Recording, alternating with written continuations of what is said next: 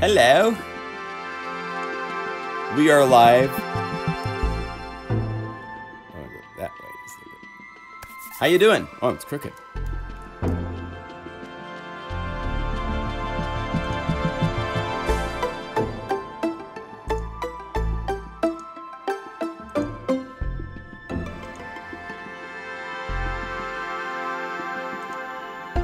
All right. So this is you're hearing patches from MegaMagic Violin demo. Oh, there's my announcement that I'm live. Good.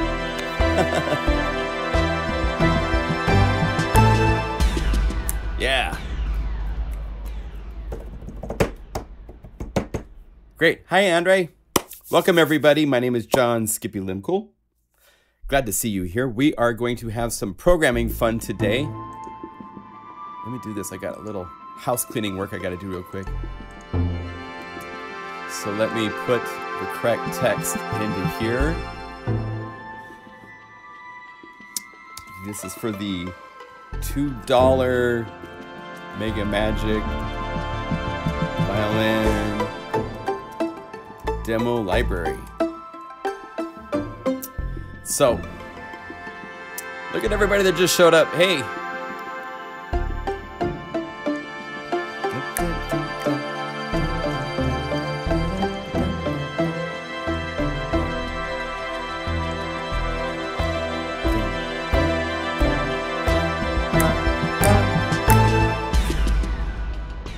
So this is a demo I wrote using 8 of the patches from this library. This is, let's see, I can show it to you this way, artwork wise. Oh, actually it's better over here on the main page and hit this. So this is the MegaMagic Violin demo. What that means is this is 18 samples pulled from the full library that work well in program patch single sample across the keyboard mode. If I want to show you, I could go here and if we were to go to the user directories, I have all of the samples for the violin library loaded and we are building the multis as we speak. And if I was to go through and just show you what a single sample, let's see, I gotta be here. Let's see, let's make sure I'm on.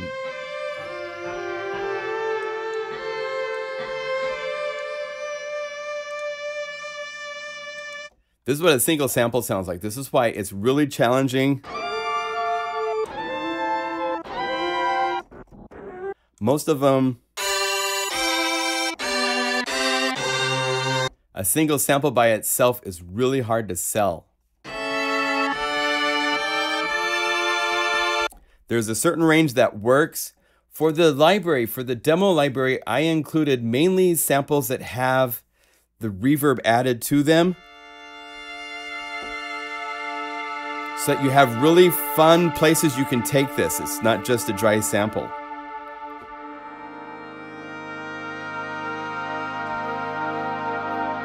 And so we'll cover all 18. Now, yesterday, I made a very productive and I think very helpful beginning programmer tutorial video. And we're going to do kind of the same thing repeated today in a live stream. But I made these 2 patches. Oh, wait. Are they no longer there? What's going on? That's right. I renamed these so that they would show up at the end of the list. It'll take it a minute to do that. So I hope everybody is doing well. The website, pluginguru.com, has this available for your dining pleasures. This is the MegaMagic demo library. 18 samples, it's $2. This way you're just in the system. You're part of this whole system to work with, so that you can, what happens if you make patches and they're great patches and we want to use them in the library, you get the full $50 library for free. So I want you to be in the system so that I can just add it to your profile really easily. It's not easy to do that if you're not. So there's details here on the rules, which we'll cover. But it's really fun. So, and then the demo song is there, and I don't have a video up here. I got to link that video. Oh, good Lord. I'm showing all my private information. I should not be doing that. Thanks. I'm glad they do that. Jeez.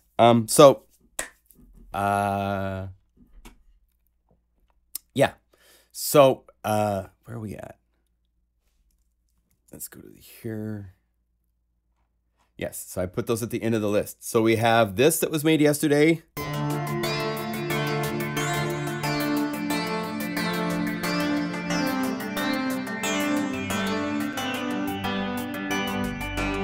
And this is a 4-patch, 4-layer patch. And just so you know, this is something I hope we avoid doing a lot of. It's fun to use 4 layers, but watch the CPU.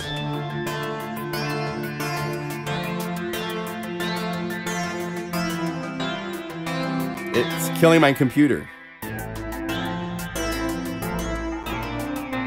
And so that's with an arpeggiated patch with 4 different layers. I don't think I'm going very crazy on effects. And it's still a lot of CPU hits going on. So, if possible, aim at 2 layers for your patches and then add from there if you need something special. Don't just go 4 layers because that makes it sound bigger. Don't take that approach, because computers aren't more powerful, and Omnisphere takes up twice the power it did a month ago. So be aware of that reality. With 4 layers, you have the ability to double what a patch will require to sound. So it's best to aim for 2 layers, and then go from there. We also did this yesterday.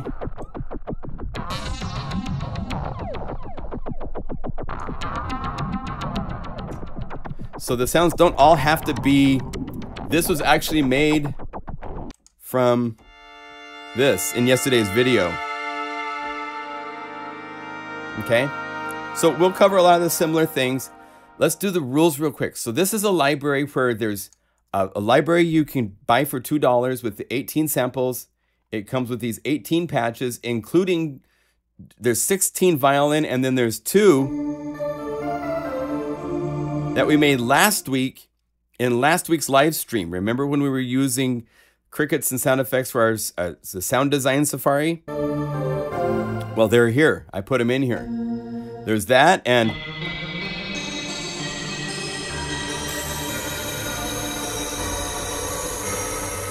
the way this works, just so we're clear, these patches are in an initialized state. There's no modulation sources. They're ready for you to program as you see fit. I did set up the envelope, so certain things play with a long release or a short release. The pizzicato.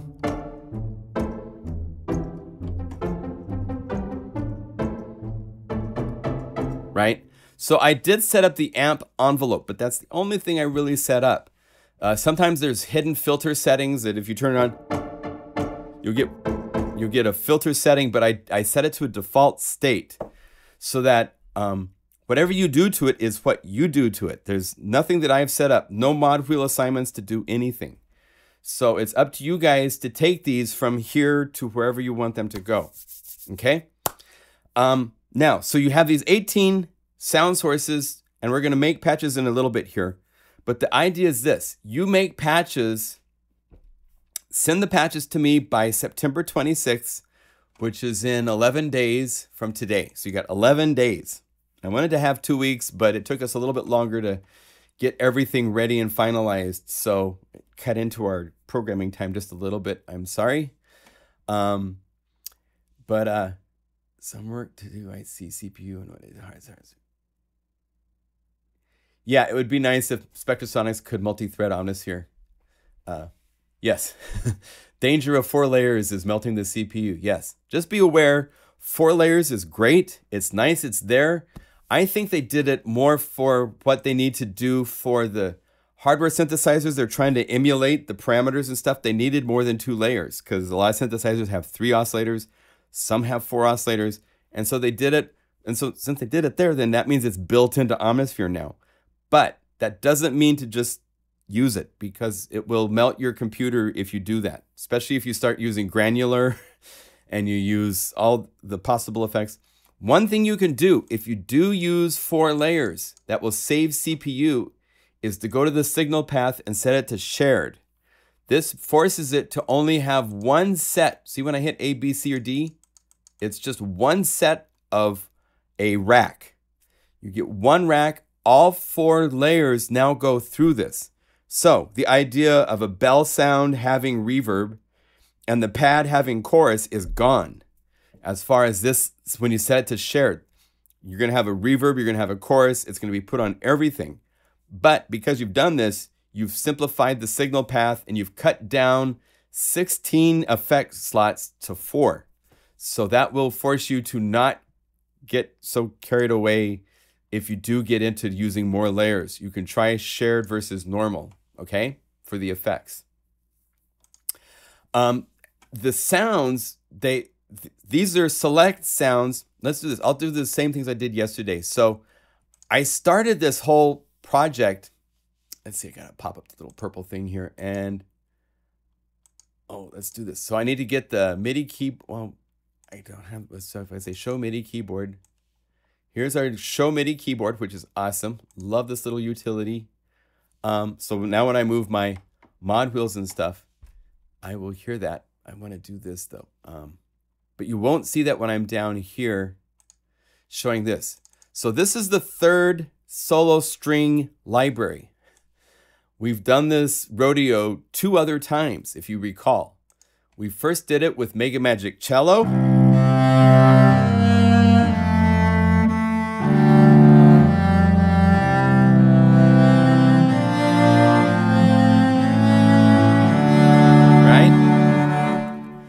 And cello, I can show you, this is the first of these libraries. And so it was done in some ways a little bit differently than what we did with the newer libraries. Here we just have the dry. And sometimes I would have like the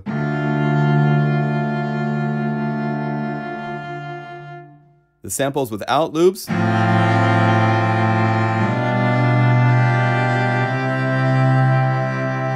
But I didn't do that with the other libraries. When you get to, I don't think did I do it with viola? I can't even remember. If we go to viola, I think we get to the VL1. If you say dry, it's just looped. So we ended up putting our efforts into other things.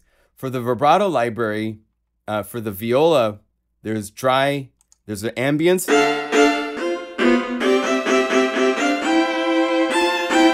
And then MegaMagic, which is just this nice ambience.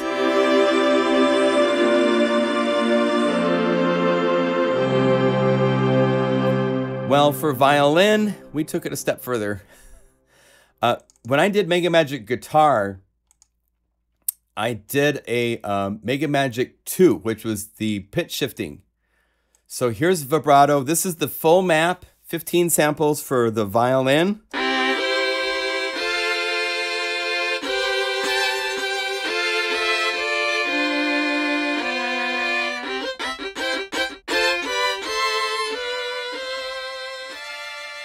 Beautiful up high.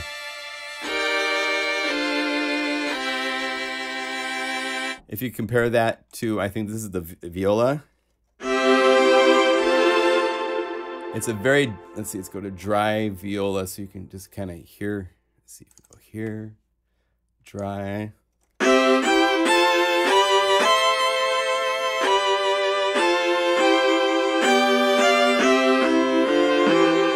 Right, and here's where the viola is really sweet. That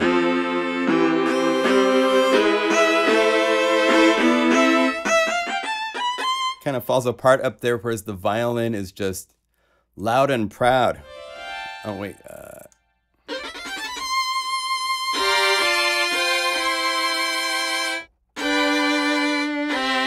Right now, unfortunately for Omnisphere, I have to cut the sample map in half.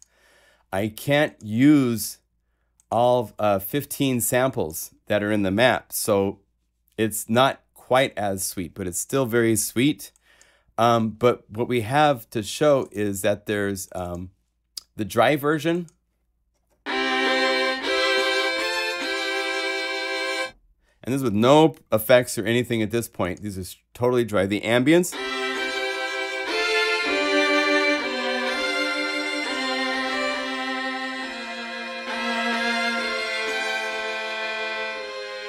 Right? And then we did the MegaMagic 1. And it has this pad. It just goes to heaven, you know?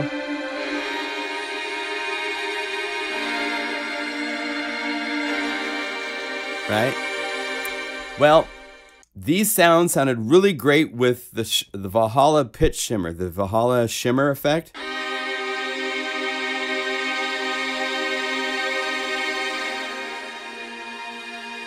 So I did those too.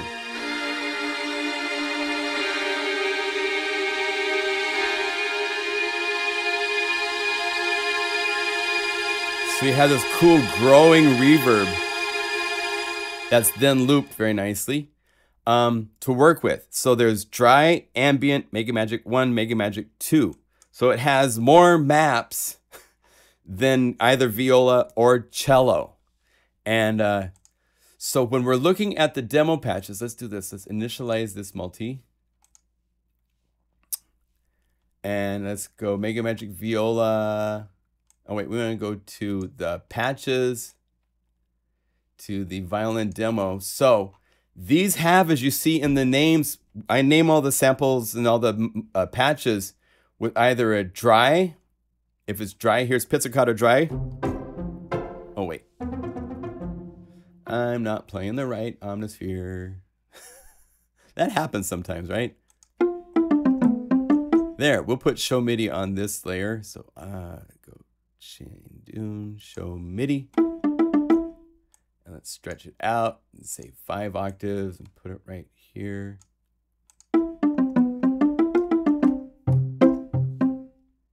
And so we have dry. And I picked this one because as you go down an octave lower, you guys can program some pretty cool basses using this as a layer element. But this is one sample. There's over 725 samples in the full library, and I picked out the cherry picking best samples that play across the keyboard. So there's dry, ambient would be like the spiccatos. And there's a down and an up. And you can do some fun things. Let's get into programming a little bit. Let's see. Let's unmodulate this. If it shouldn't be modulating. So we want to modulate this with, we want to go here to alternate. And let's set it to a full intensity. And then let's copy this layer, right? We're going to copy this layer, go to B, paste this layer. So it's also set to, as you can see, a spiccato up. Let's change it to be the spiccato down sample. And of course, to do that, their directory systems are kind of weird. So let's go paste that layer one more time. You can't arrow up and down. It's looking in another directory. It's looking here because these are now hidden. So we have to go here, unhide here, here, and now we can go spiccato down. So A is spiccato up, B is spiccato down. They're both set to modulate, let's say show modulation on layer B and then invert it. So this way, when I play one note, that's one of these two samples. So it's now alternating, as you can see. Now it's quiet and it's playing. So now I can.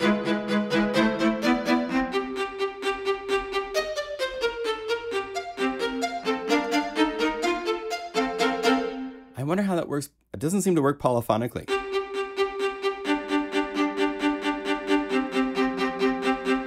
It confuses it when I play polyphonically. One note is cool.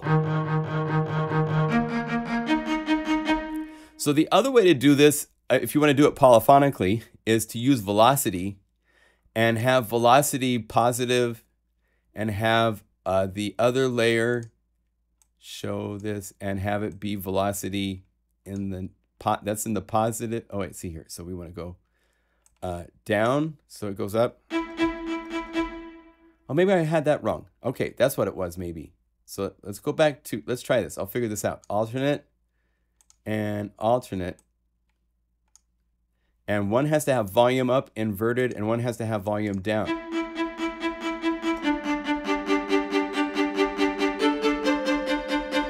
No, it still happens with when you play more than 2 notes, you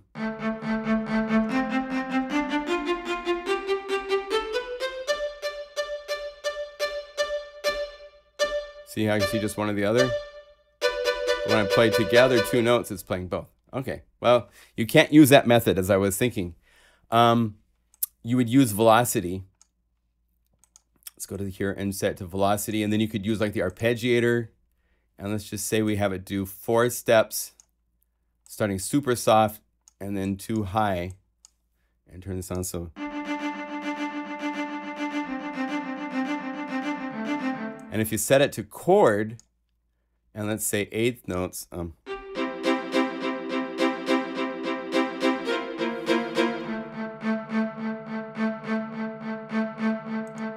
let's see, that should be working, right? I see it. Oh, I probably have to go to the ARP and set the velocity, this velocity, 100% to the ARP. So that way there's nothing except these velocities happening.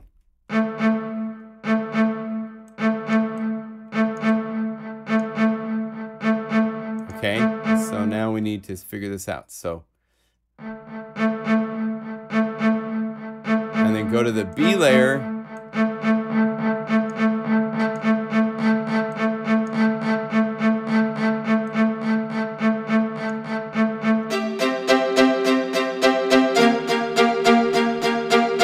Now it's polyphonic. You can see it's loud, so we'll turn it down a little bit.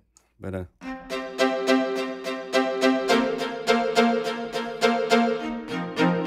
so you have the 2 different bow samples to work with. Boy, that was a long time to show you. And then so if we start this start, here's crescendo.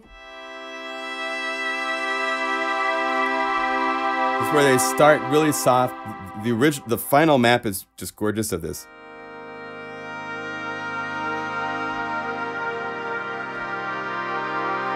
And the reverb lets it ring out so that you can do all sorts of fun things. If you bring this down and just modulate this with an LFO, right click or control click on anything to assign it. And then say legato, sync to 8th notes, and change through the waveforms to find the little pulse at the beginning. And this is why the reverbs are really nice. You can do really nice little rhythmic things like that. And if we were to like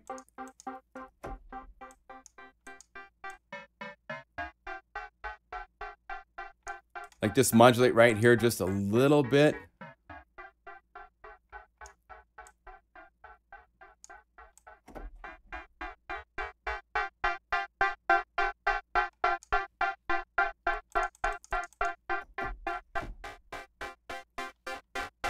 Just something different like that, right? Then go to layer B, sample. Let's go to the demo and even just like say MegaMagic vibrato. Well, maybe not the vibrato, but let's say the motion slow.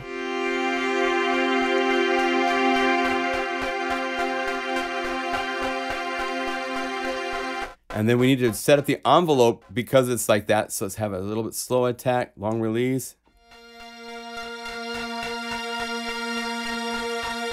And then maybe turn on the harmonia and set this to be an octave down so that we get it to be thicker, richer.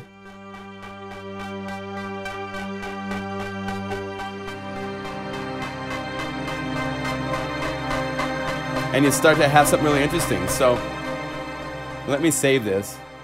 As I go along, I'm making patches too, like everybody else. So this will be a BPM string.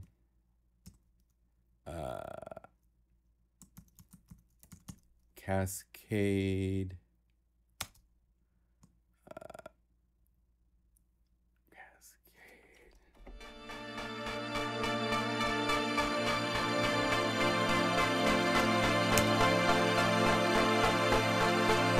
I call it Cascade Falling because I have one more thing I want to do to this. I'm going to turn on a filter.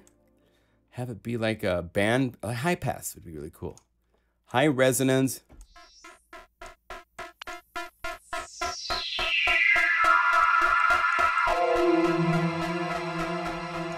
I love to do these types of sounds. So we're going to do an envelope. That's going to be a slow decay down.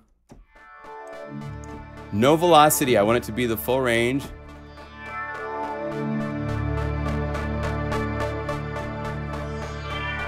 And I need to do an offset. So let's go offset.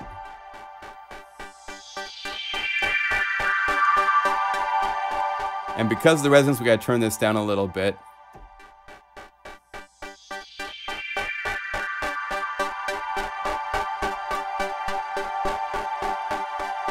And unfortunately, because of the offset, it doesn't go down to the bottom like I want. So here's the other trick to do that. So set this back to normal, and instead you double modulate with this going to here to the filter envelope again on the cutoff. So that way I can get down to the bottom range.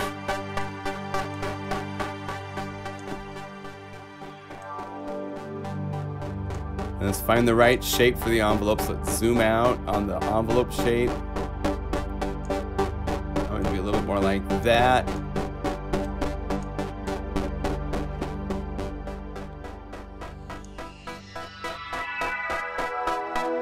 That's more like what I want. And then this is, we might be able to get away with this. Let's try this. To save CPU, we're going to put it to shared.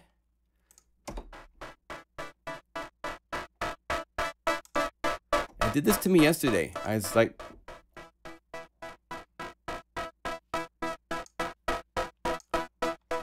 if you put it to shared, it should be that everybody goes through the share single path, but it makes layer B disappear.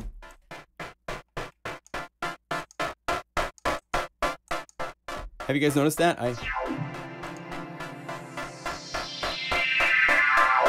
If I say shared, maybe there's a setting in here.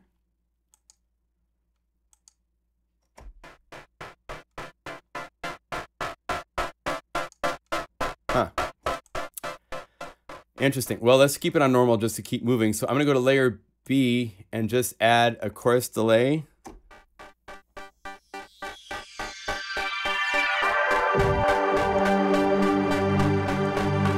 More feedback, less depth.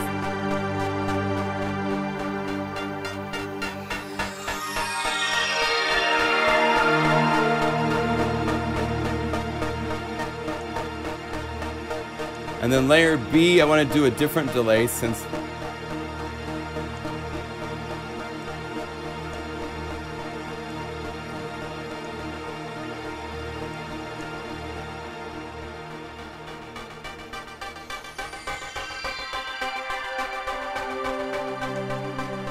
something like that. Maybe a reverb here. And we could have a LFO modulating the depth of the reverb, which would be fun. So it kind of swims in and out.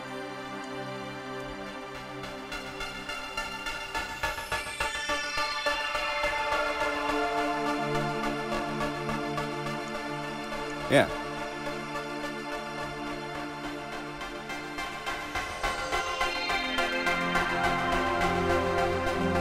Cool. So that's a cool layer combo. I don't know if I want to add much more to this because you're going to have, you know, when you're making these, think of music and how are you going to use this in music? I'm going to actually have this fade in with the, even though it's synced, it can be a slow fade on the amp.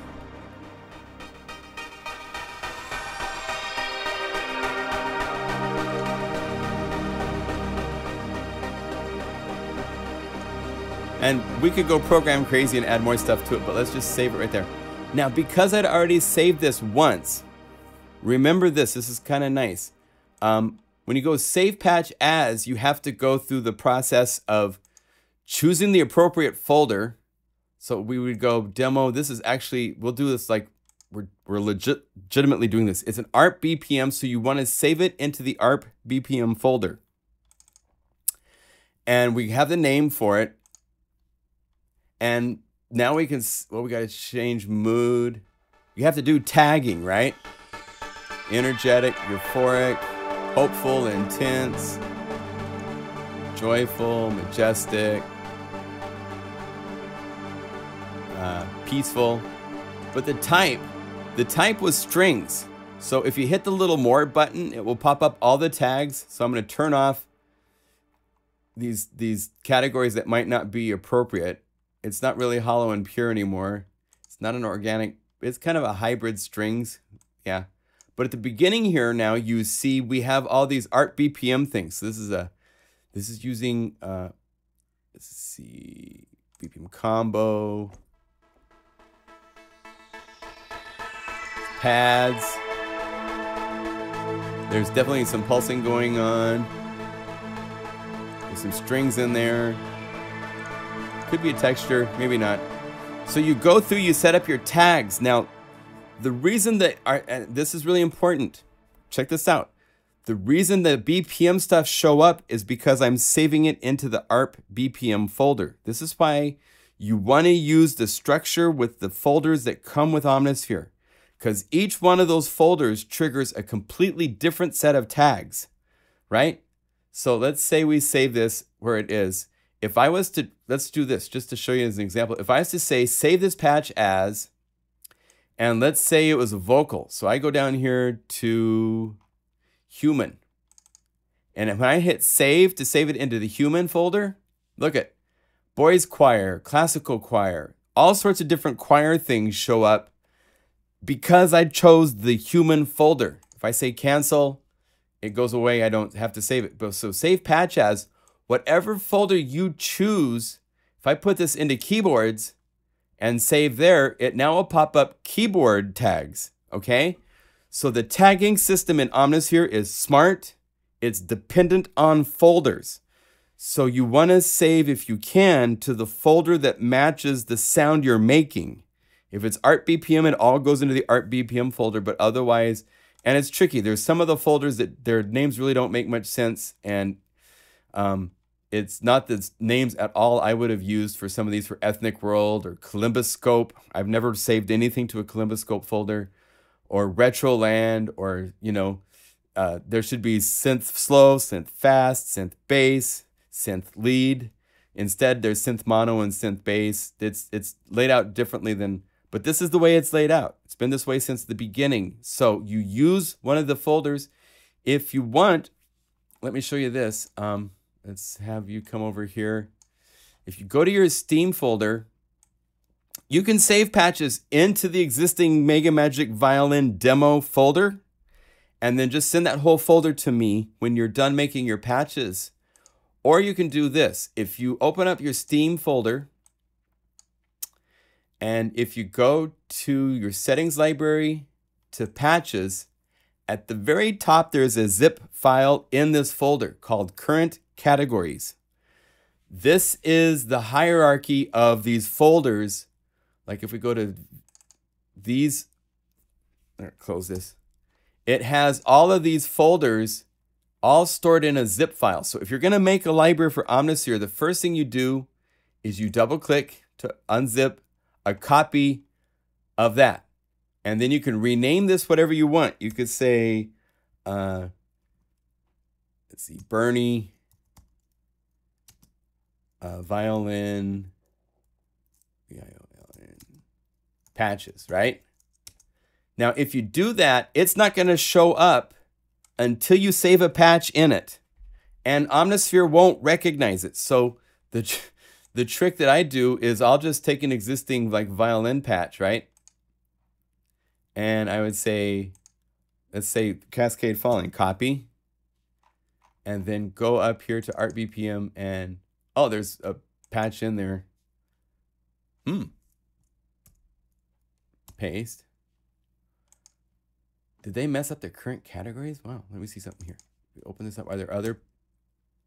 No, there's just that one. Interesting.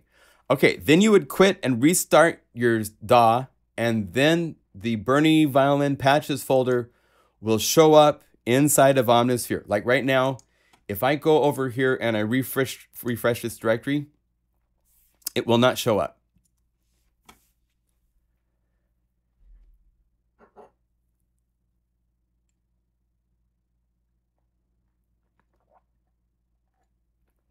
Oh no, Bernie, don't start the Apple thing. There are many of us that have made their entire career using Apple, so don't go there. Is that file and tag structure documented somewhere? It might be documented some online through the manual that's online. Yeah. They both have their strengths. They're both tools. God bless you for using whatever you want, and shame on you if you say bad things about the other, as far as I'm concerned. That's not nice.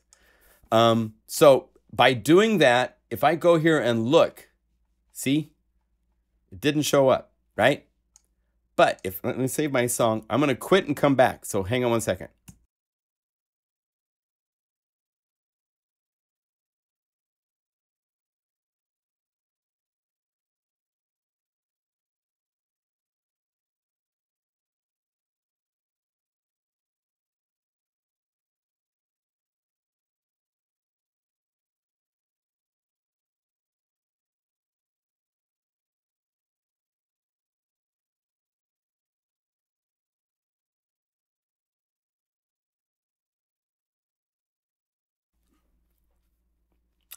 And we're kind of back. It'll all be back in 1 second. And I don't mean, Bernie, I don't mean shame on you. I'm sorry. I don't mean that. But, you know, whatever works, God bless you. I don't like putting anything down that's not. So if we go to user directories, there it is. Bernie's patches is there. So, okay. That is how you get your own library started. If you ever want to make a library, that is the process. Take the current categories folder, unzip it, put a patch into the folder, into one of the folders. It doesn't even have to be tagged properly. Quit your DAW, start it back up, and it will show up. That's how it works, okay? Be happy with what you got. Right on, brother Herbie. Brother Herbie. Brother Bernie. All right, so that is how you get your own library started from scratch if you ever were wanted to do the insanity of trying to make a patch library. But as I said, it's just as fine. And I can tell the 18 patches that came with it. If you just save your patches, if you're new at this, if you get to where you're ready to send the patches, you can go through and delete the factory ones if you want. You don't have to. Or you can just send a folder where you just take the patches and put them into one folder. I can organize. We're very slick at figuring all that kind of stuff out. I've gotten patches in every format possible from doing this in the past. Like I said, this isn't the first rodeo. So the idea is just to have fun making patches. Some tips to help you along the way. Let's get back to the violin demo. And as you see, I have two of the same patch with the same name. Omnisphere will let you do that. And the reason it's doing that is because if I go to my Steam folder, I have that patch in two different folders, right? So if we go to settings, to patches, not to Bernie's folder anymore. In fact, sorry, Bernie, bye, boom. If we go to MegaMagic Violin Demo, as you can see, it's in the Art BPM, and I think I had it in the string. Let's see, where's it at? Yeah, string. Cascade falling. Now check this out. This is kind of cool. Because I have already created this directory and I have put these sounds in here, I can now update this folder and it will update correctly and revise itself, and one of these will go away. If the directory exists, then the update will update that directory. It has to know that directory is there before it can update it. So as you'll see in a second, it's going to go away and only show 1 BPM cascade falling because I got rid of the second one. But you can have duplicates with the same name in Omnisphere because they're in different folders. So just be aware you're able to do that. Try not to do that because it gets confusing if you have things with the same names, right? And because I have so many stinking libraries loaded right now, it takes it a while to update. So I'll just chew in my licorice and enjoy my Arnold Palmer. Life is good. All right, see? Updated. There it is. Just one. Right? And as I said, I will revise this more when I play it with speakers and over time. Now, if I was to do any edits to this, I want to point this out. Live with your patches. Don't just make... I've had in the past people make patches and send them to me right when they make them. Don't do that. Live with it. Live with your patch. Get a drum groove going. I'll tell you the best thing on the planet to do if you're trying to really make cutting edge patches that are going to work and impress people and be usable. Get a groove going. Go over here to Super Macho Drums. Let's get the EDM kit up. Go to the groove player. Go Super Macho Drums. Go to Pop Rock or something and hit play.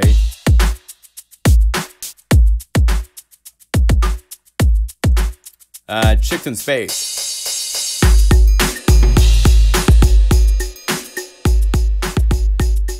Okay. Just have anything. You could go to the techno trance.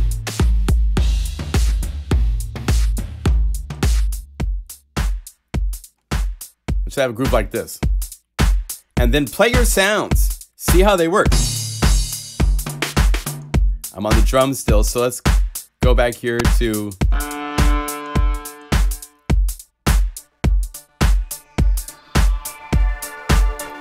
Does it sound like you could hear this on a record? Heck yeah.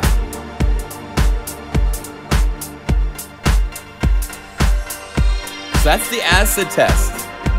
And when I'm doing my libraries, I typically do this to everything. I make demo songs. I live with the patches, especially if I'm making bass sounds or something like that. Let's make a bass sound because I'll show you how this works. It's really important to know that you're comparing and working on something that's eventually going to be used in music. So it's not so much that it has to be cool by itself, that it's like you play this and it goes boom. It's like, get yourself a drum groove going. Super Macho Drums has the built-in groove player, so it's ideal for just saying Tom is happy or, you know.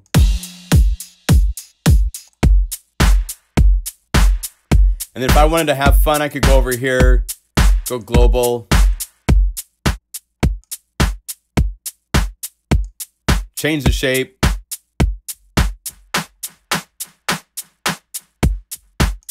Turn on sync.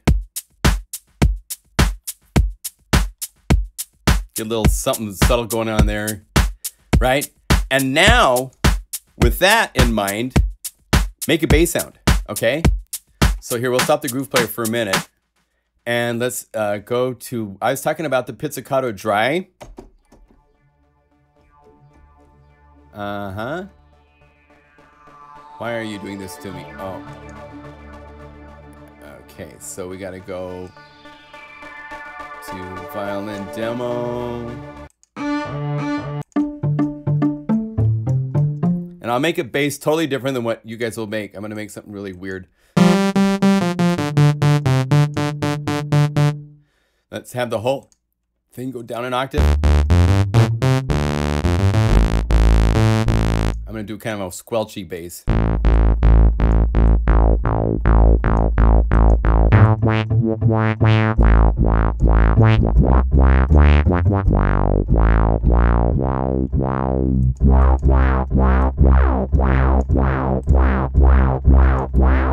I'm gonna modulate the unison with a really fast LFO.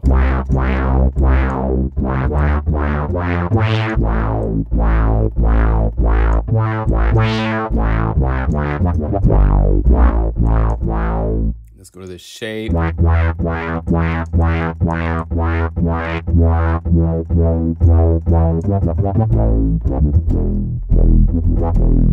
Okay, so I'm ready at this point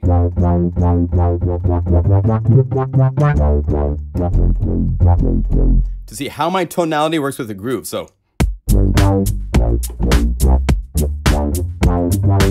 it's horrible. It's late. There's too much release.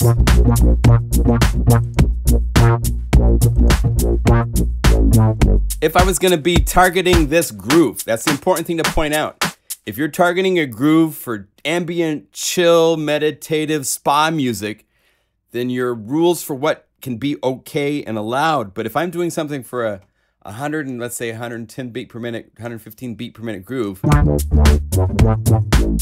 couple things. Number one, mono. So it will cancel. Maybe I want some glides. I'm going to turn on glide. I'm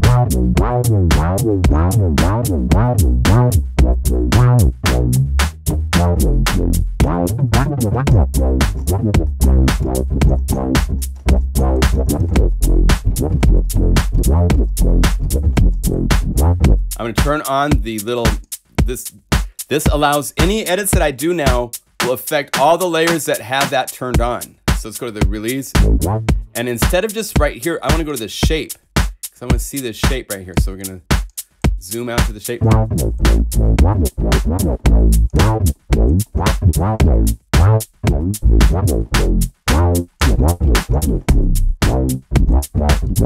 Okay, turn this off.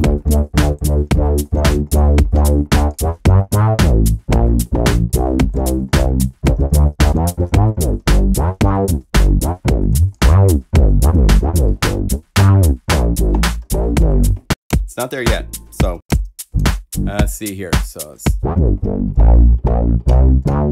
want to add some velocity. So let's add velocity to, actually, we might going to add a little distortion to this too together.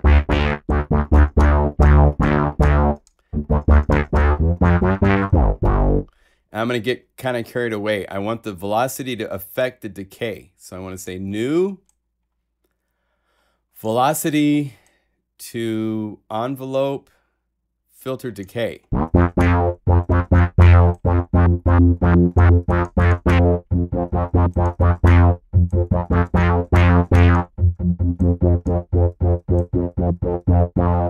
So now it's long.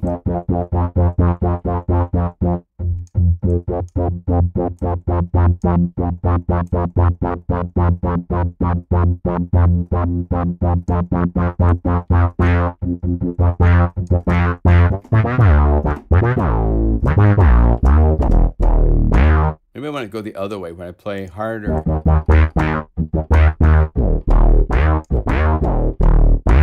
And I also want to have velocity go to the attack, so I can control that as well. So velocity, envelope, filter, attack.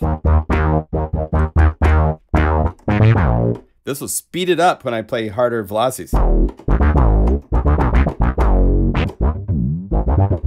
So it can be kind of sloppy when I'm slow, but as I play harder,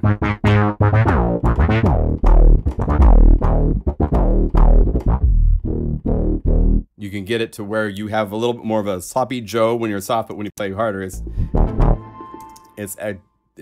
different.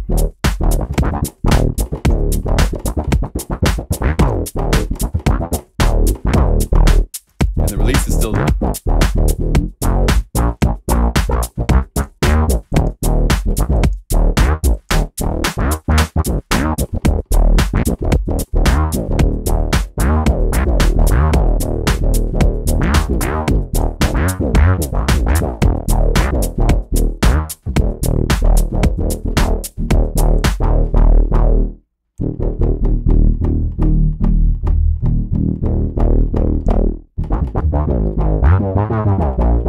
Now, at this point on my bass, I want this to stick out more.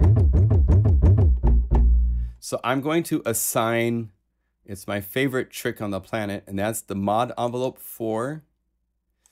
Go over here, choose just one spike, set to polyphonic note.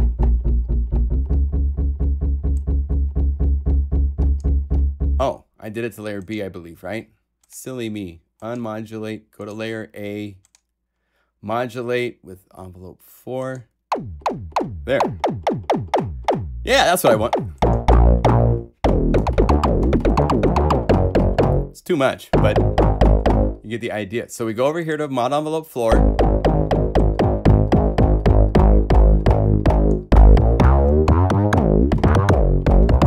Now it's like, boom, I got you. And I don't want it to show up all the time. So I'm going to go to the velocity of the amp and crank that up.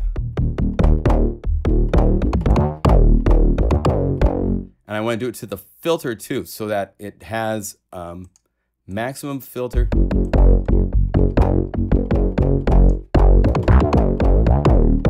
Let's hear that with our drum groove now.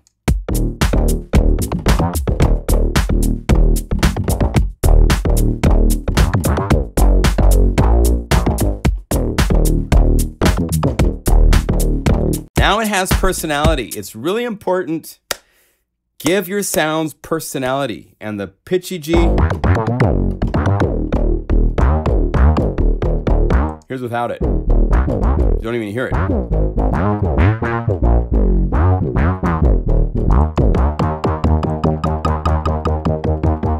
Even if it's just a little bit.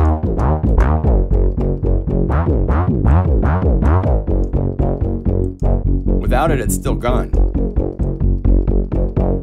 And then you can get into fun tricks, like have this up fairly high. This envelope, the 4 mod envelopes, one thing that's fun to remember is that there's an intensity or depth slider right here. So you can go to 4. As you bring down the depth, it's the same thing as limiting the range, so it's not so wide. And then right click and you can actually modulate these with all sorts of things.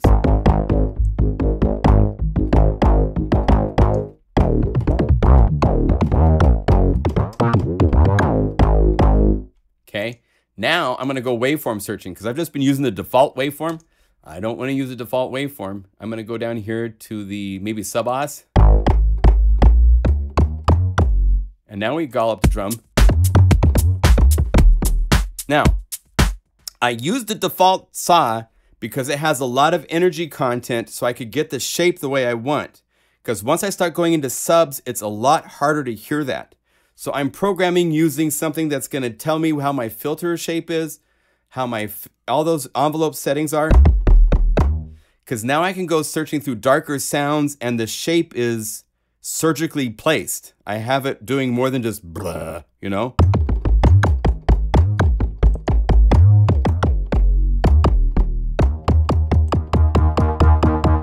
Then move the shape. This is how you cycle through the wave tables.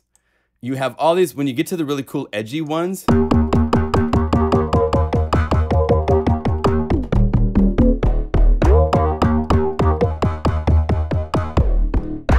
like maybe you want to do something, since this can be modulated, let's modulate this with velocity in the opposite direction.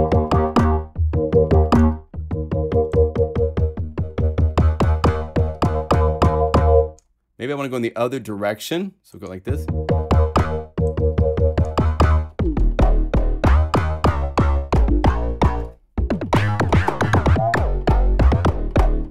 Okay, so now I have something that's going to blend better, I think. So it's got it's too loose on the release because I want to do busy, kind of crazy stuff. So let's sync this up. This is where zooming is tricky with this because if you zoom in much, now you have to scroll forever. But I really want to try to get...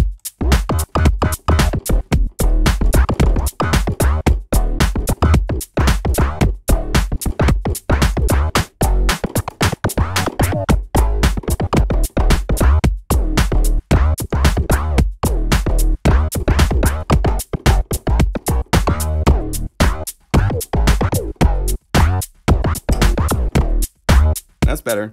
Okay. But using a drum groove, you're going to tell a whole bunch of stuff about how something plays. You know, if I'm trying to do, let's do this. Let's save as bass.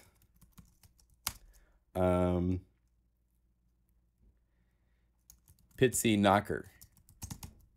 And I'm going to choose the folder before I save it. I named it, but this will go into synth bass. So that way when I choose synth bass, I get tags. So I could use these tags if I wanted to. It's not acoustic strings anymore. It's not hollow. Well, it's kind of hollow and pure. It's kind of, okay. But at the top you have your bass category thing. So we can say this is, it's a bit of a gliding, it's percussive, bass synth. That's usually close enough. Mood, energetic, fun, funky, intense. It's kind of powerful. It's aggressive, upbeat. Okay.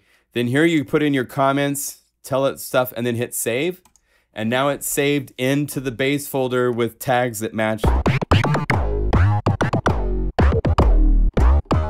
Now, I haven't done any effects yet.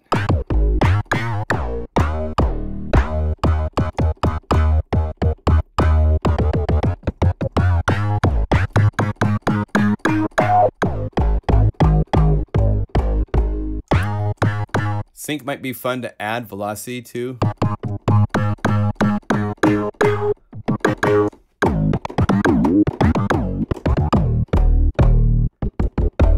Not too much. I want to keep that bottom.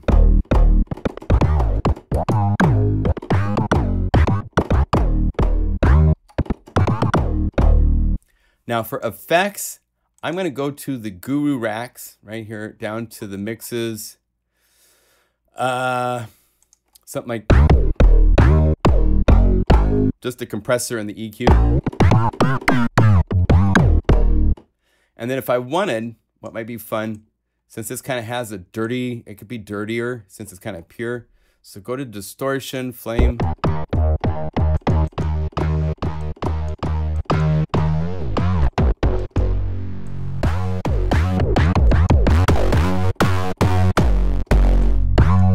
And then let's add velocity to this.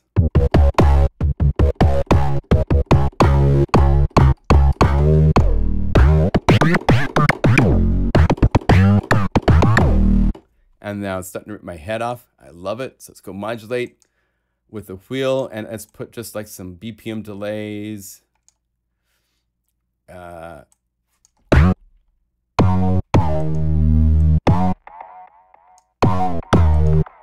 And let's set this be quarter note. Maybe just quarter notes for both sides. And so it's not just sitting here. Let's modulate the LFO.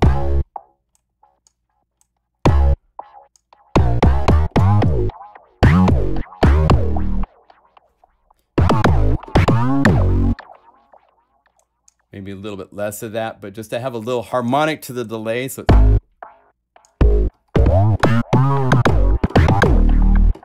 now when you play it in your groove,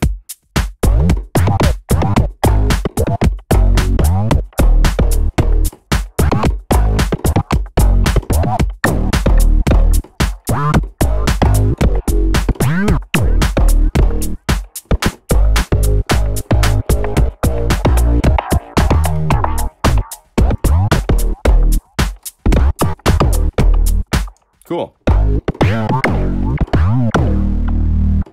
Okay, so now since I've already saved this, I can just say save patch quick and update it. So you can keep working with your patches, refining.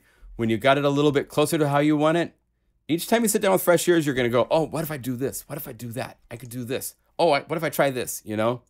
So it's fun to do that kind of stuff. So got my keyboard doesn't have channels or modes.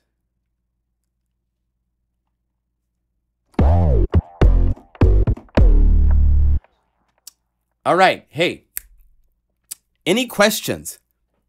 If you have questions about certain parameters that are not clear to you in Omnisphere, ask. If you have questions about the way that, oh, we should cover this rules thing really quick. So the way this works, let's see here. So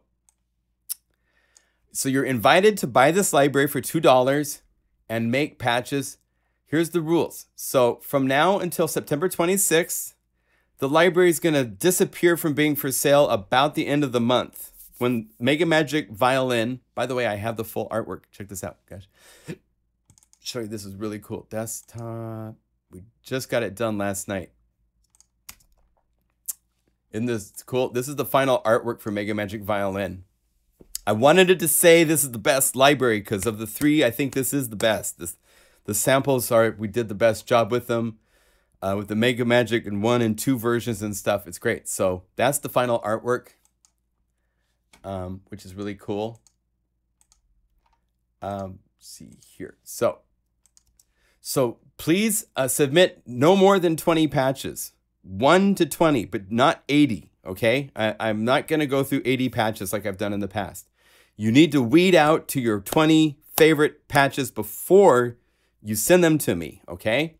You have until September 26th.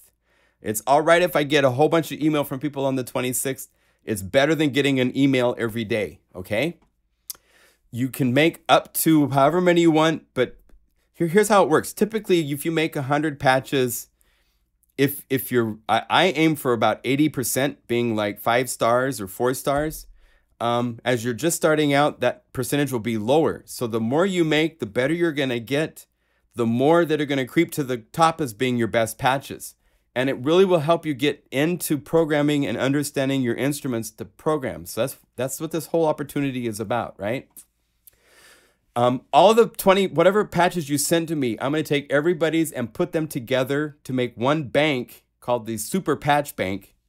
It will be in Omnisphere version 2.5 format. So you will need to own the updated version of Omnisphere to play them, because by that point, everybody's going to start probably using more than 2 layers, more than 4 LFOs, maybe. But it will be saved out as, this was saved out downstairs on my other computer as a 2.4 library.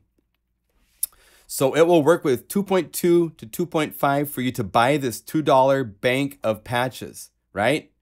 But the full version of the library and the full version of this Super Patch Bank with everybody's patches will require 2.5. So you have to have 2.5, okay? By making the patches, you agree that we can edit them to finalize them. I tried very hard to keep the master of the spirit of what somebody creates. Sometimes I might take something in a different direction, but if I do, I will contact you to make sure it's okay, okay? But you give us permission to do that, to include it, to give it to everybody that buys this bank. The reward of buying this $2 bank is you end up with a bank of like 200 patches. So it's pretty cool. It's pretty cool what we do. So like I said, the library will work with 2.1 to 2.5, but the final version is going to require 2.5. Each layer must contain 1 MegaMagic Violin sound source, and it has to be an important part of the sound. I mean, if I take this bass and I lose the pizzicato string, you really tell that this was, that's pizzicato. So we took it somewhere, but it's still an important part of the sound, right? So it has to kind of fit that area. Also, even if you own them, please do not include any keyscape or any trillion sample sound sources. When you go down here to search through the sound sources, let's say I want to add a sample to this, make sure you go over here and say core library, okay? That way, this is all the core Omnisphere library. That way you don't accidentally choose something from Trillion or from Keyscape. I've had cases where I have to reassign things that people accidentally assign something from their Keyscape library or something. We want this to work with everybody that just owns Omnisphere 2.5. So you have to make sure that you don't use Trillion and Keyscape sound sources. They're excellent sound sources. It's great to have those in Omnisphere, but for these libraries, for everybody to enjoy and use, they can't use additional sound sources because that you have to buy those before they're compatible with Omnisphere 2.5, right? So that's the basic rules, and just get your patches to me by the 26th. There's a readme.pdf that comes with, if we go over here, let's see, I put it right here. Right here is what you get when you download this library. There's the artwork for the demo library, which is different than the artwork for the final library. We refined it and made it more impressive. There's the README, which has all the information about this and the rules and how everything works, as well as, you know, how to contact me if you have questions or where to submit the patches. It also has pictures of Drew and Mary, who played the violin, and that's the violin that we sampled. So, yeah, so that's what comes with the $2 library. Let me see. Do you guys have any questions? You should write plugin agreements you want to highlight. Can you give us a quick hint on EQ and compression settings that you would use on string sounds? Okay, sure. Let's see here. Let's go to just, let's use the ensemble power.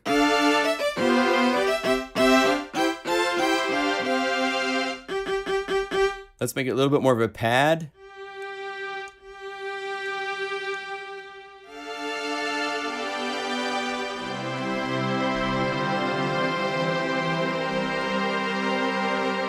Now, as far as compression goes, even just the default vintage compressor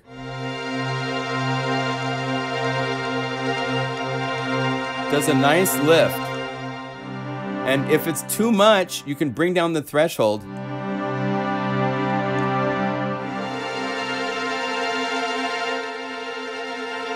And that will open it up more.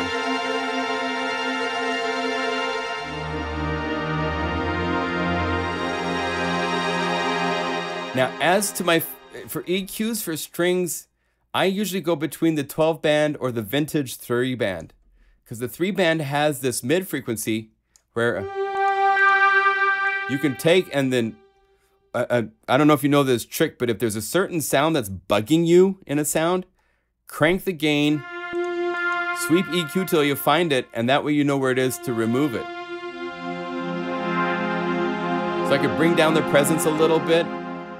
If you were looking at well, it's fairly easy to just bring this up. Then as I bring this down, it's affecting more sounds because now it's down to 4K and up is being EQ'd.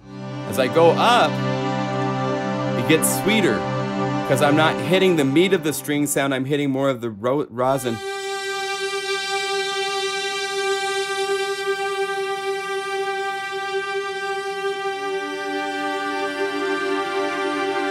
Right? So maybe 10 or 8K. When you get to like 5K, it gets really nasally.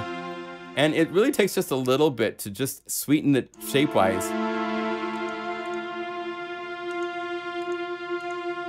If you have this just a little bit and you go between the 8K and hear how 8K sounds a little nicer?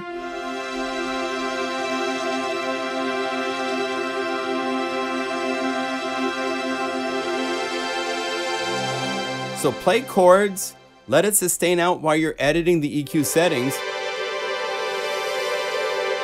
So you can tell when it's too much or versus just as enough so that you can and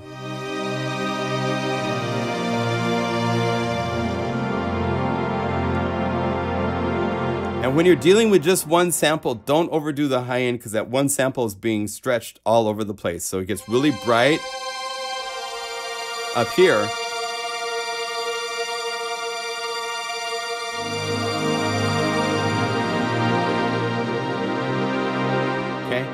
And another thing that can help in a case like this, since this is a single sample by itself, is to marry it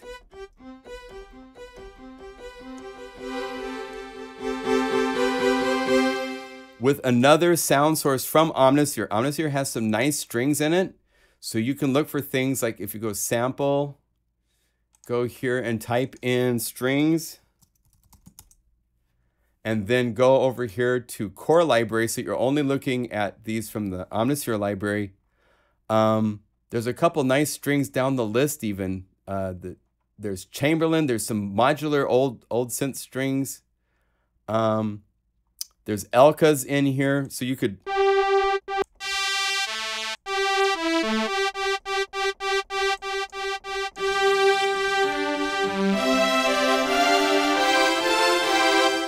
something like that's kind of fun to add. Because of the rule of us only having one sample across the keyboard, if you marry this something like this Elka, which obviously has like not every note sampled, but a lot of,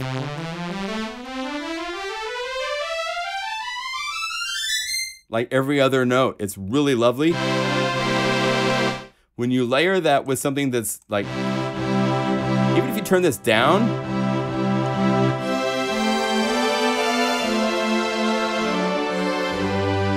it will just add kind of a verification that it's legit. You know? And there's some other strings that are really nice. If we went to, here's a cool shortcut. So say we go to A, and we go to, we want kind of the real strings. So if we say atmospheric strings,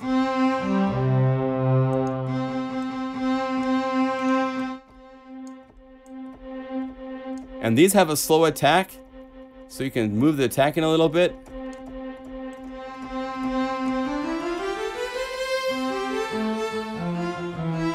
If you go to the folder, hit sound match. And this will pop up all the other strings, including power strings. Did you know those were inside of Omnisphere?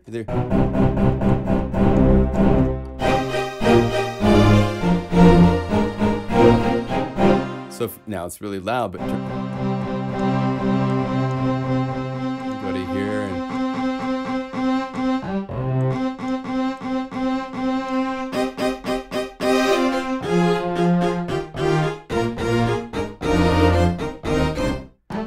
add some release to this. Maybe a reverb here real quick, and that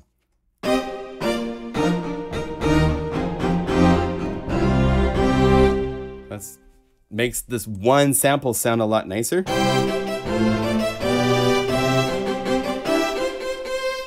And I would probably take this and envelope.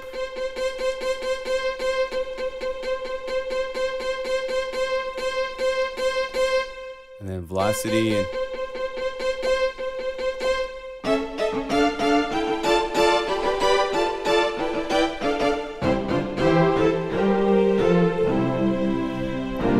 so let's go look now at our, here's without.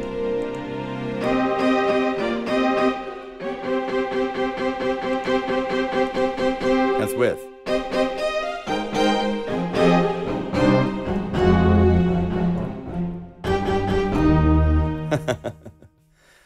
Okay, how many parts can be added to each octave on an, well, Ivar, that's, you can add up to 4 layers, but each layer, until you get to multi-mode and turn on stack mode, they're across the entire keyboard. And once you turn on stack mode, then each of the 8 parts could be mapped across the keyboard to be a different patch doing something different, okay?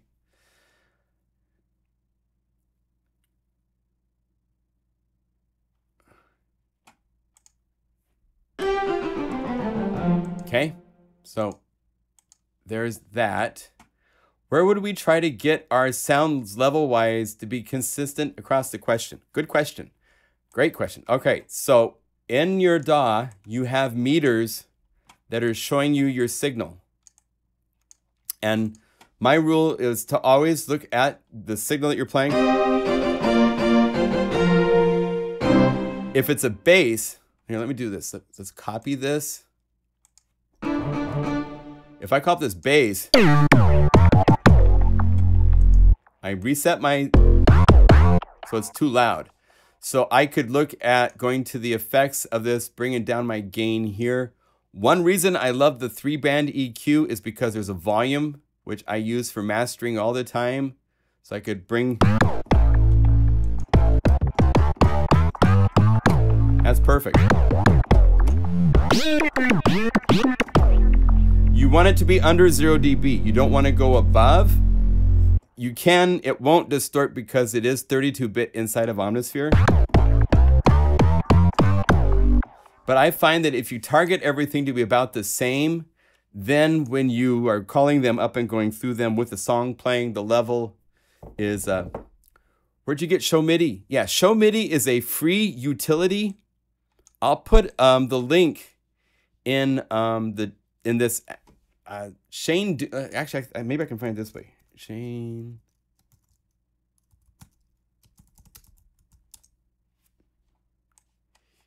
Yeah, right here.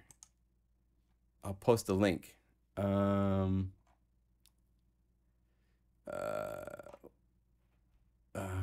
Show MIDI. Yeah, he said I could share it. So here it is. It's for free. I'll put it in the chat. And it's a MIDI effect. I think you can show that in Ableton does those as well. I think there's more things than just Logic Pro that does the MIDI effects. So, okay, now when you go to polyphonic, let's go here and hit paste. So it'll paste back my strings, hopefully, yes? Typically, because it's polyphonic, I now will do a test with like 6 notes.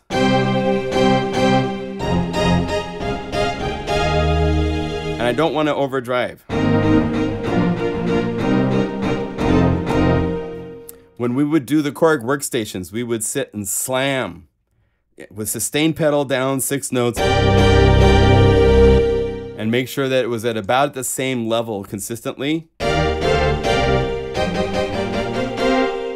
Now, one thing you'll notice, I'm a little bit more aggressive with EQ.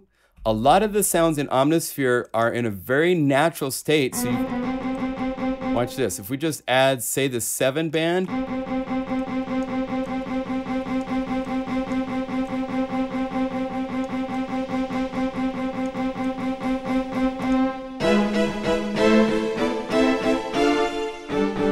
I pulled out all this rosin that's nicely tucked into the samples.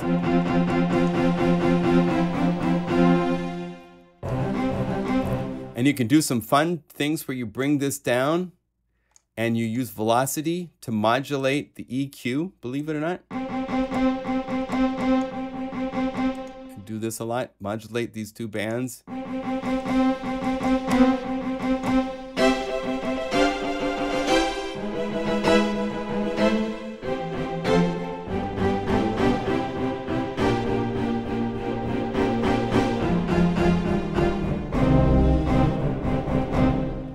You just have to be careful because this is a global EQ.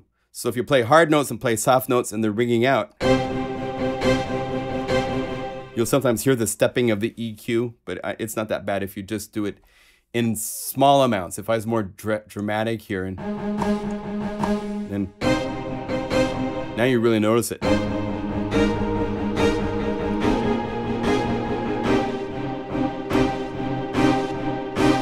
Hear that?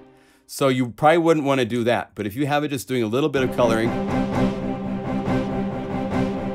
then you don't notice it as being such a big...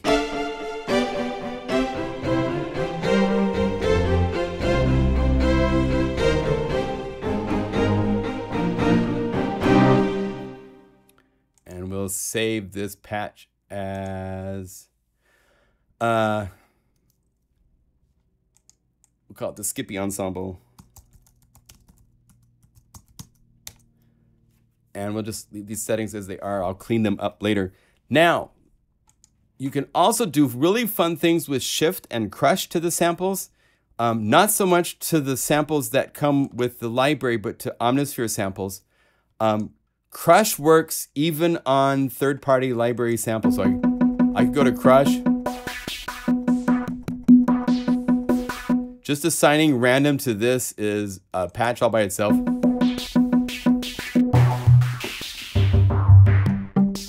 Right?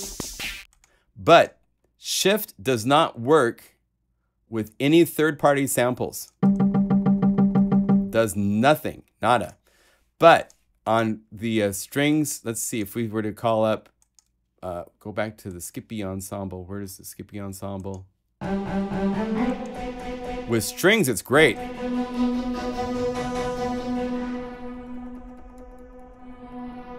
And what it's doing is it's shifting the map while transposing. So as you go this way, it gets brighter in tonality. This way it gets darker. So if you want to make like really weird, cool synthy pads,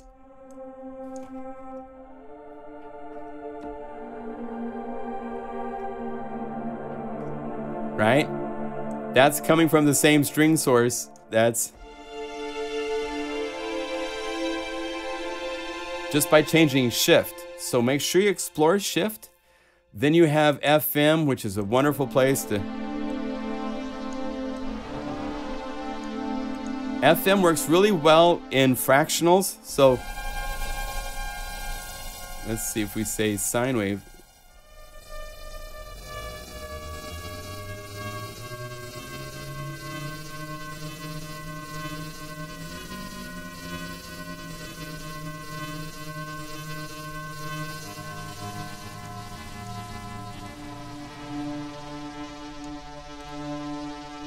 $750.5.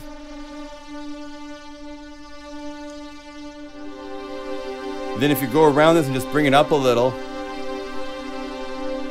you get this really nice swirly. Change waveforms.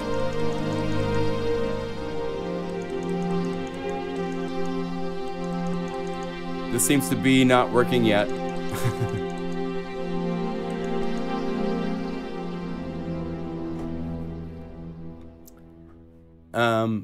Tell us about proper leveling of patches.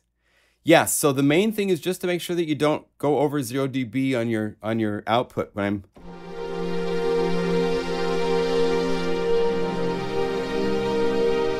If you have room to grow more and you want to expand it, you know, if you have a compressor, you can bring up the levels here.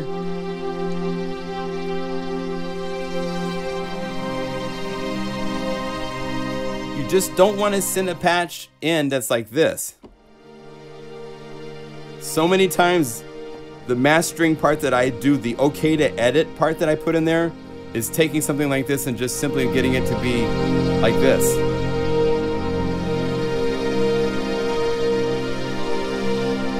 Okay?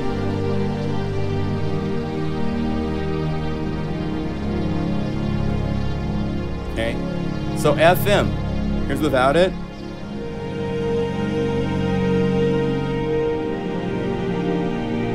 Here's with it.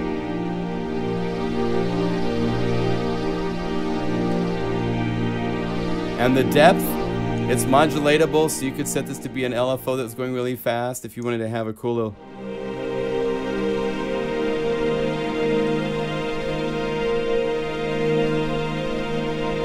Right?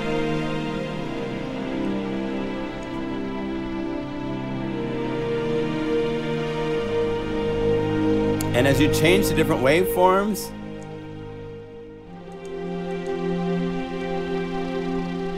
that changes things. You can use these parameters to also modify.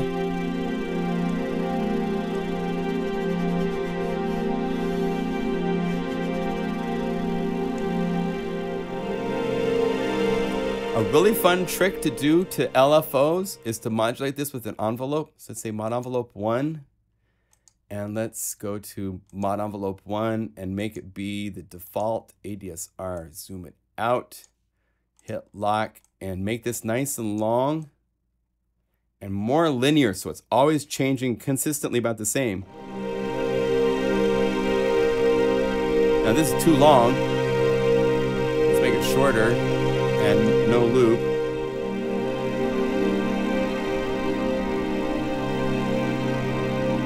All right, so rate has to be slower, and this has to be a starting place really high.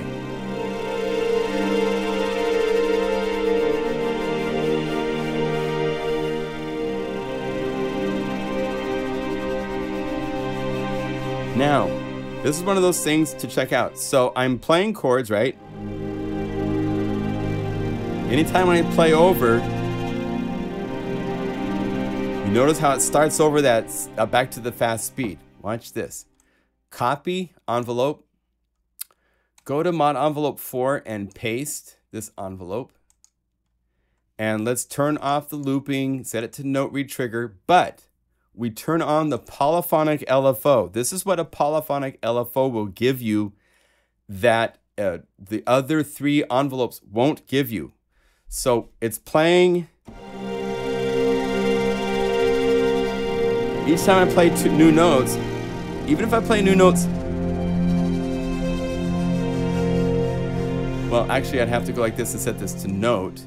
Now you really know. So we're still set right here to mod envelope 1. I'm going to change to 4 in a minute, but I want to show you. So I'm playing a chord.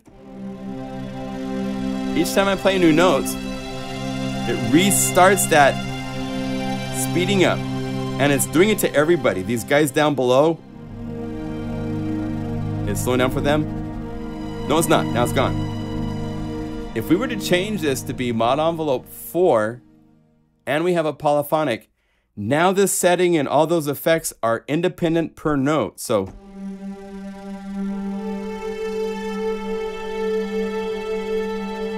no, it's not. It's doing the same thing. I thought it was independent.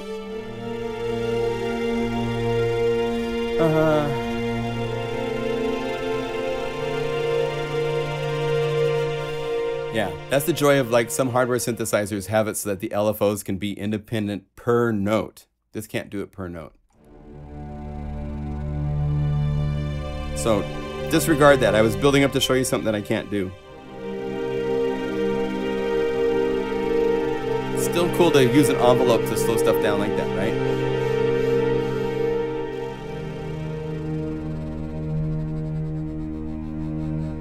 Yeah, I tend to not program aftertouch into my patches because there's different people that play really hard. There's people that play really soft. Different keyboards respond different ways. And unless you're targeting one keyboard, like when we're working on a Korg synthesizer and I know this is the keyboard you're going to play, then I can program it and it's like, okay.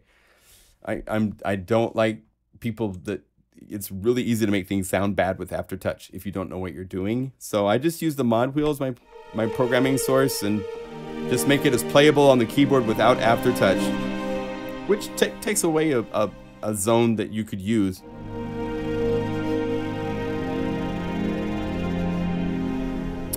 All right, any other questions? LFO 8 can do poly. Oh, that's right. Oh, okay. So then let's do this. Let's say that instead of LFO 1, let's do this. So let's unmodulate this and go to LFO 8, polyphonic. Thank you, Clark. You win the prize. So let's do this to envelope 4. And now, let's see here. So let's get this to work right. Envelope 4. We have...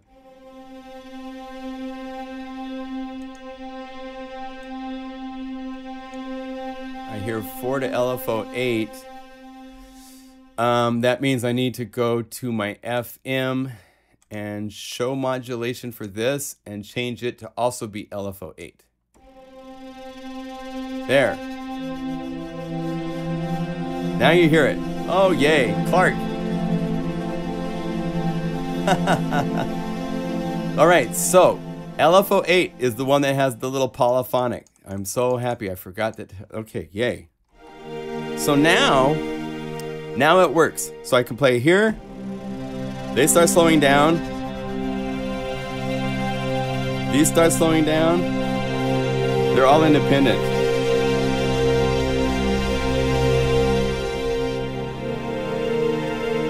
Cool.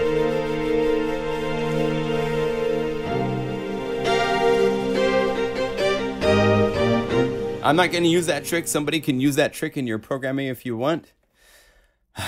Yeah, I'd forgotten about that. LFO 8, it used to be 4, but now it's 8, is the polyphonic LFO. Thank goodness there's one. Yay.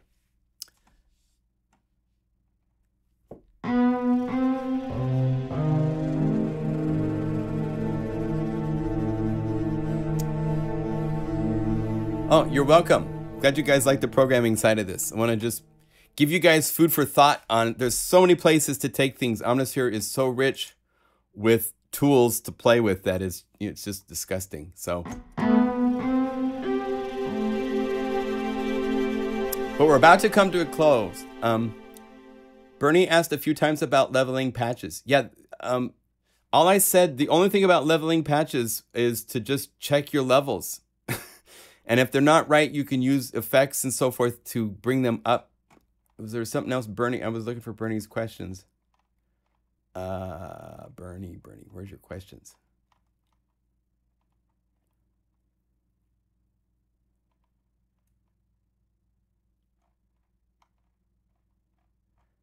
Is there, I think I answered the question. Yes, you want to target 0 dB or below. Ideally not to go above it, if possible. You guys are great. I'll tell you, the challenge was this. Doing these guys with all of this stuff going on. Let's see. Are the samples? Yeah, no, I don't have the samples. But the Groove RMXs were so much work to get leveled. Even cello was a challenge for a lot of this stuff to get. And then the viola stuff came out so nice. I look forward to making more of these, the whispers. These were so beautiful. Yeah.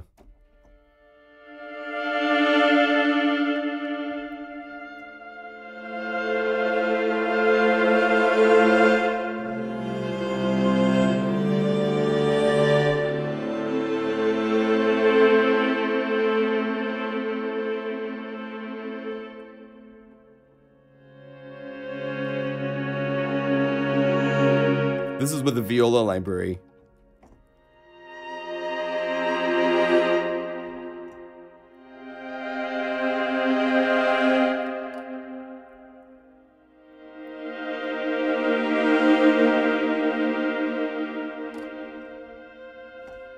And I did those to a number of different things. The dream work came out nice.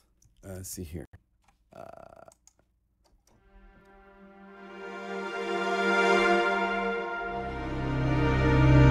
And again, see?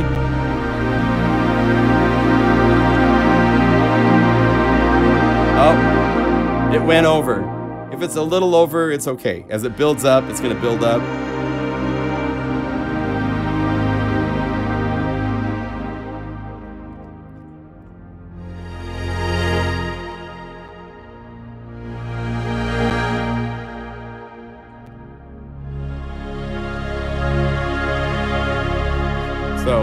For the most part, you're below 0 dB. So it's just try not to go, if it's like plus 6 dB, that needs to be fixed a little bit, you know?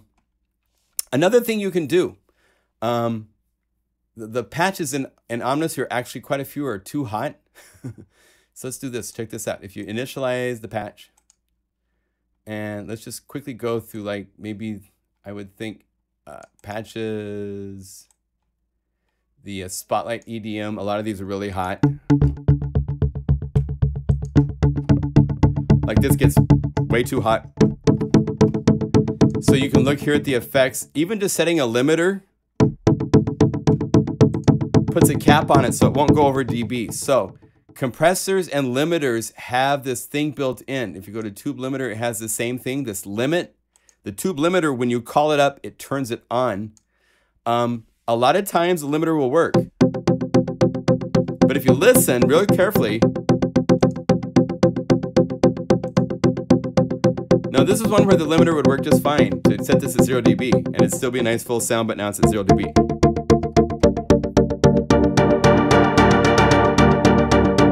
See how it's at 0 dB all the time? If without it,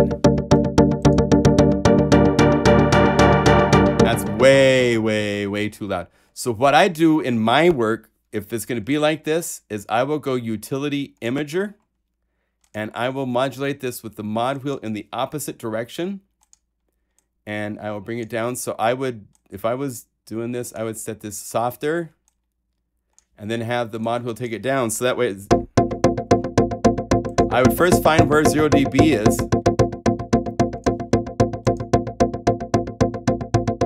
Like that's good.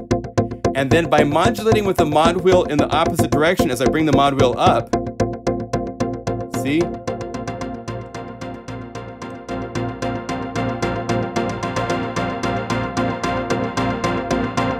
I'm lessening the depth.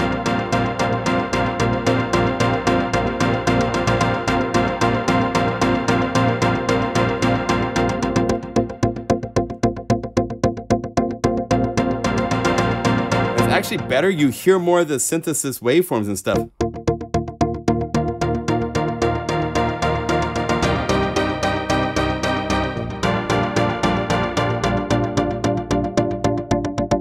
So by putting an imager, having the volume come down as you bring the mod wheel up, that way you can offset that building energy of filters opening and other things that you're doing in synthesis that add level. You can offset it by just sticking the utility imager in and modulating that with the mod wheel. That's what I do all the time. Because without it, this time when it gets to the max, you kind of lose some of the...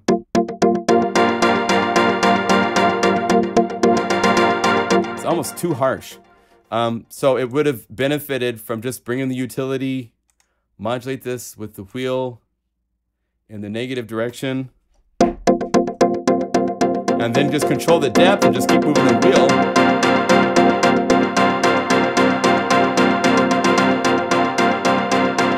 There.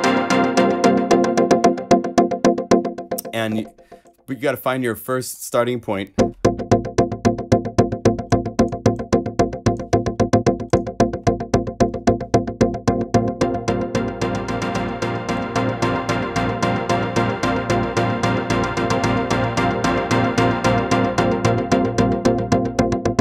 And the reason to do that is that when you have the sound playing and you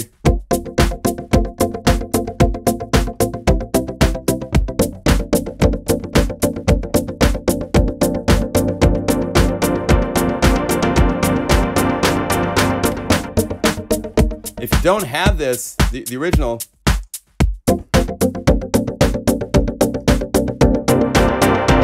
you're just, it takes over the groove with the mod wheel. It's harder to use than taking the time to sculpt it a little bit more. But the factory voicing, they didn't do that. So it is how it is. And you can modify it with that if you need it in your mix to be more consistent. As your, it's like the waves effects, the groove writer effects, the vocal writing effects. They're doing a similar thing, but we're doing it now manually with the mod wheel as we change the sound by using the utility. Okay. All right, any other questions?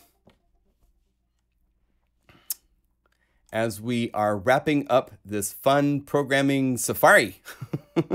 We went all over the place. We went from...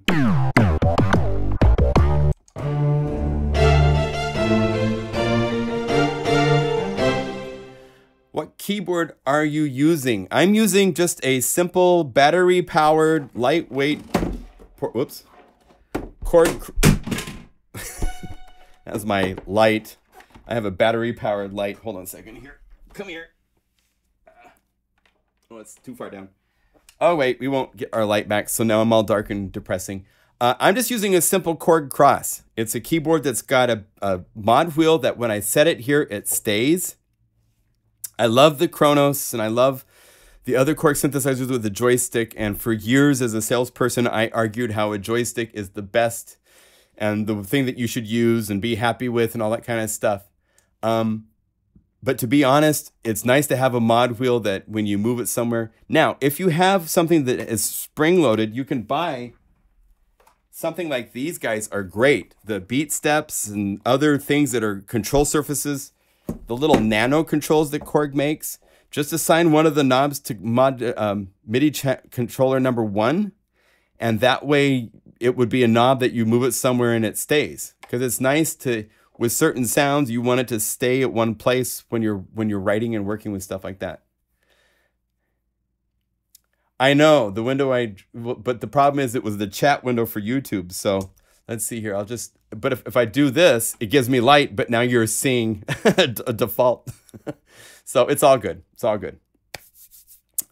All right. Well, this has been fun. Thank you for joining. Uh-oh. Any other questions? Is it possible to trigger a layer by releasing the keys? It is not possible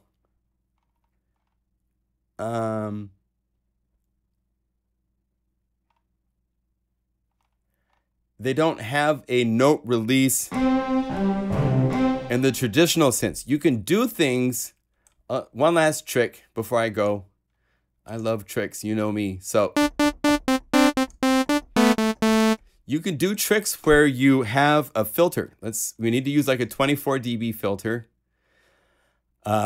Something stronger than the 12 dB default. And you want to go to the filter and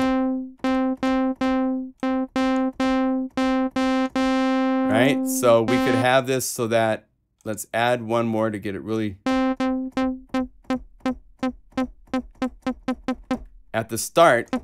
Now, the trick to doing a release filter would be to use the release envelope of the filter to open it back up, which you will not hear unless your amp has a longer sustain. And let me see here, what am I? Let's see here, so we're like that, or like that.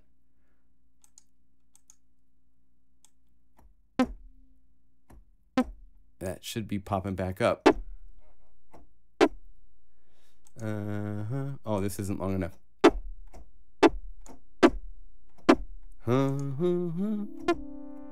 Oh, there it is. Okay, so I just have a really long, so.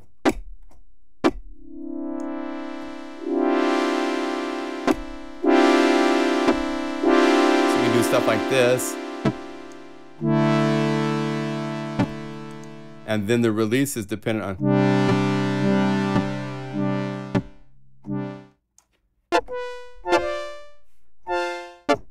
like I played notes, I'm holding them, there's no sound when I let my note fingers up.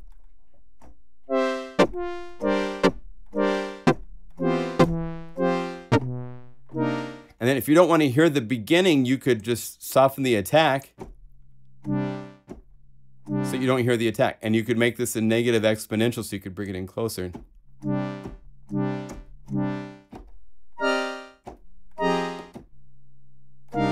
So you can do that. So you can do sort of a release, but it's not the same as like releasing and having it start the beginning of a sample or something like that. It would be at that place in the sample, you take all your hands off the keys, the filter opens up, and now you hear it. So you can do stuff like that. But that's about the only thing for release. It's not a true release like you would have on some workstations and so forth and other samplers. Yeah, when you're using mod envelope 4 to do this, like if we were to take the filter, right now it's, well, no, the filter EG is polyphonic too. So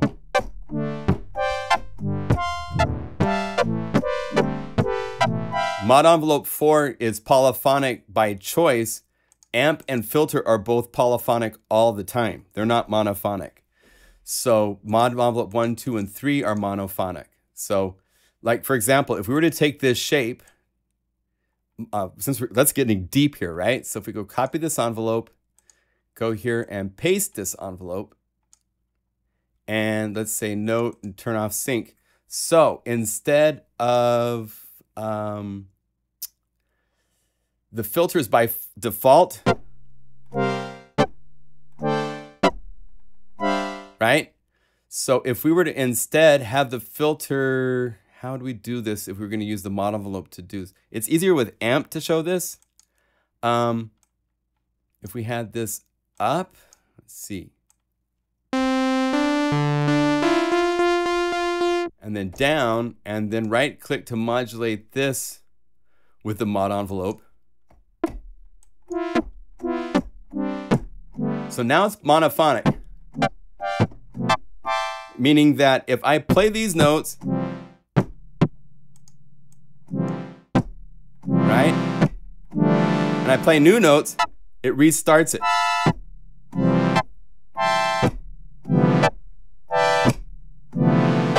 Whenever I play new notes, it reclamps that one filter on everybody. But if I was to say mute and use the filter by itself, and oh, I lost my shape. So if we go back here and we say paste this envelope back in,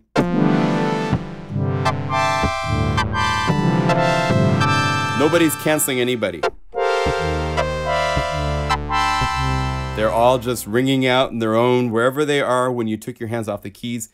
Because amp and filter are polyphonic. Mod envelope 4 can be polyphonic, so it works like the amp and the filter, because these are per note. But mod envelopes 1, 2, and 3 are only re-triggering based on just doing one thing, and everybody's going to follow along. There's other cool examples you can do with this. If you were to, let's see, I have some kind of crazy stuff in here.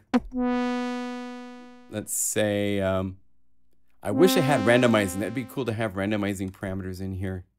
You can kind of do randomizing. I don't know if you guys have played with chaos much, but if you,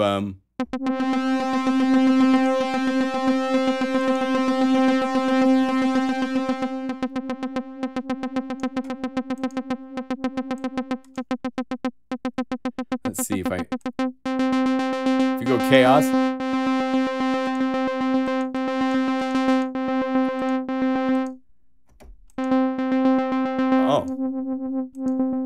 It's kind of a randomizing. It used to be you could keep it on. Remember, it used to be you could leave it on and it would, like, the shapes would dance, but you can't do that anymore, I guess. It's just to... It's now more, it should be called random. It used to be that was a real-time thing, but huh. Okay, I'll get out of the deep technical woods. Hopefully yesterday's video and today's will give you guys lots of food for thought for making patches. This is all about, here's 18 new sound sources that, including and I want to show you one more cool trick. This is from the last week's live stream. This is the Solitarium. Just epic.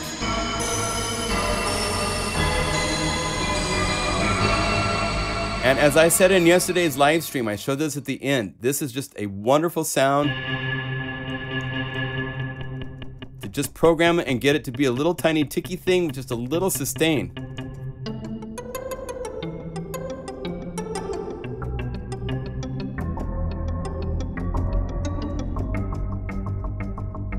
And if you want to refine the shape, just go in here and zoom up so you can see the shape.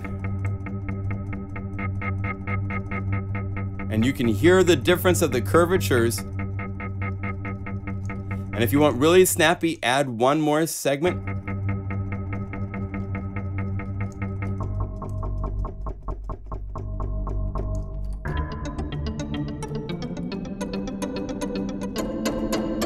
Okay. We should do a deep space episode. Very deep. Okay. We should do a very deep special.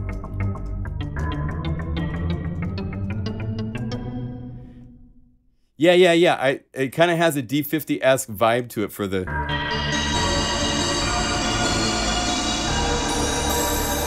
And if you listen, there's crickets and birds and.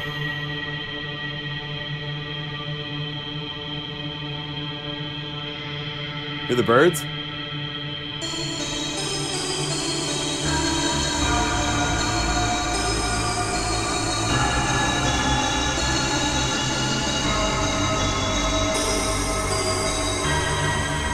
You know, it's very fun. But again, the filtering.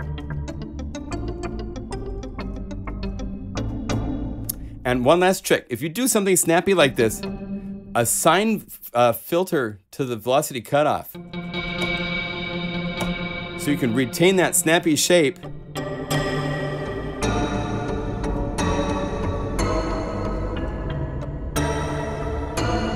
And now you can open up that filter.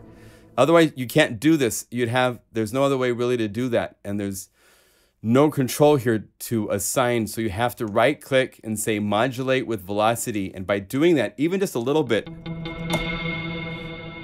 this way I have that snappy shape, but it's not dynamic. It is to itself.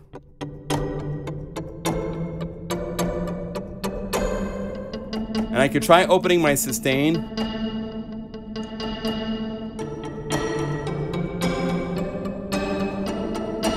And the nice thing, that keeps more of the snap. But there's times where you'll want to have where it just brings up the whole brightness. It overpowers and becomes bigger than it was to start.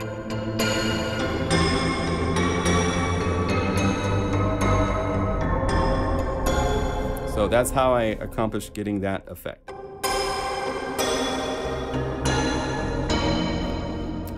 I should go through my live streams and just write down every tip, and I'd probably have a book worth to do.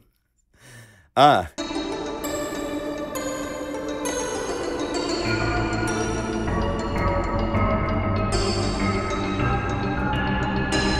Omnisphere is a serious synthesizer. And I don't know this. Here's one last tip for you guys. Just for the fun of fun, to enjoy Omnisphere and all it has to offer, if you haven't done this, go to just calling up a default bank and go to the top of the list. They've added new patches to the Omnisphere. Normally it started with the Wind Underneath My Wings, or whatever it is, down, where is it? Flying Wings of Love, right? That used to be the first patch in Omnisphere. These are all new patches.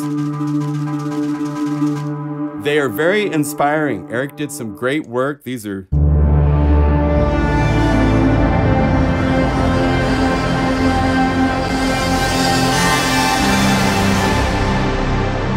crazy, crazy stuff. And there's like 20 or 30 new patches before you get to the Flying Wings of Love. So SK1 autoplay's fun. This took a long time to figure out. The trick to this one is that this patch, SK-1 drums, is actually a patch that has velocity changing between 4 samples. So the art pattern is the right velocities to play the groove. Very clever. So there's all sorts of tricks in here. Some great, you know, some of the new hardware synth patches. Good stuff. So if you haven't, it's a nice refresh tour of new inspiring patches to go through the first 25 or 30 patches in 2.5.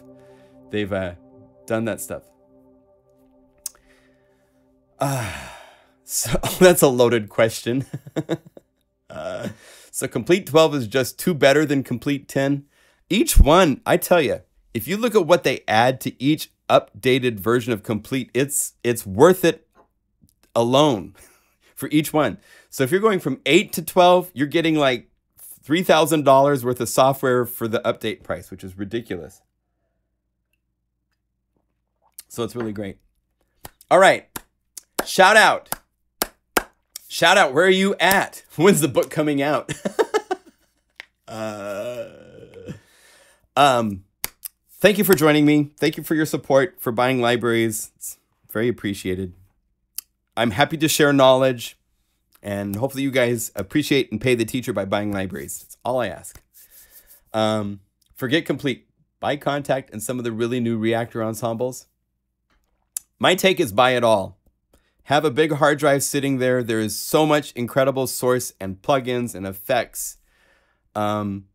Especially 12 is going to give you a free copy of Massive X when it comes out next year, and you will definitely want it. I haven't played with it. I'm only heard a few whispers in my ear from people that have worked with it or know a little bit about it, and they're like, they are not screwing around. It will be a very cool synthesizer. It's the first synthesizer Native Instruments has released like as a separate standalone plug-in synthesizer in a very long time. So you know they are putting a lot of blood, sweat, and tears into, especially if they're showing it and they're showing people using it now and it's not coming out for 6 months or 4 months or something like that, I mean, it will be worth the price of the update to complete 12 by itself, in my opinion. So, hey, Spain, Germany, Munich. I'm in Portland, Oregon. It's a nice sunny day. Shout out from PDX. From the Netherlands.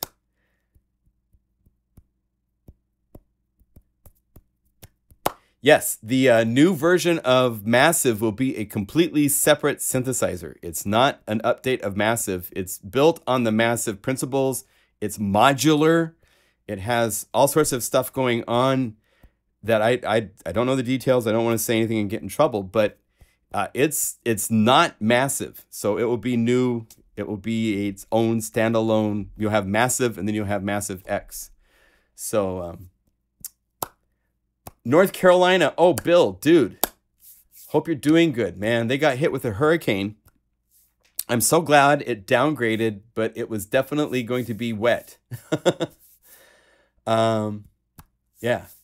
So, thank you all. I'm going to go. It's been a good time. Good to see you guys. It's like 12 o'clock works so nicely because it's evening time to you guys where you're at, whereas here it's the afternoon, so people on the East Coast and West Coast can all see it, you know. Just so you know, I think this is the last week of doing a live stream where I'm using the Livestream software. I'm not renewing the license for it next week. It comes up for renew and it's $2,300. So I'm not paying that. So I'm looking for my solutions to do live streams. So I have some other things going on. There's the people that do the Telestream company has a software package I'm looking at, which I'm going to be trying to use. All right. Thank you.